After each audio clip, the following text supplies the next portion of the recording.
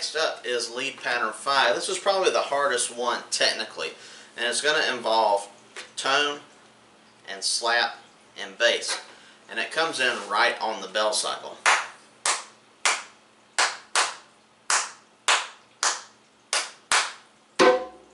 So you come in right on one. At this one, the sticking or the hands would be whichever hand you start on: right, right, left, left, right, right, left, left, right, right, right, left, or start on the other hand. Alright, so it might be a good idea to practice getting the sticking down before you actually try to apply the tones. So in this one, again, we come in right on one, and very slow you have tone, slap, tone, slap, tone, slap, tone, slap, slap. Again, tone, slap, tone, slap, tone, slap, tone, slap, tone, tone, tone, bass. Tone, slap, tone, slap, tone, slap, tone, slap, tone.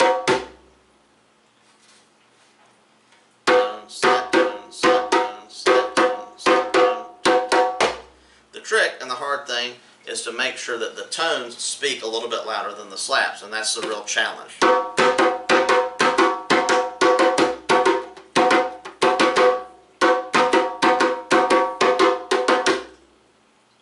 And it also helps with this one to fill in the ghost notes and those in between hands. Again.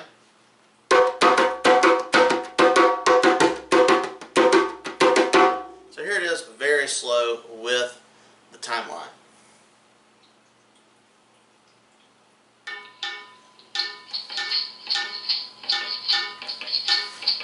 Again, it comes in right on one. Tone, slap,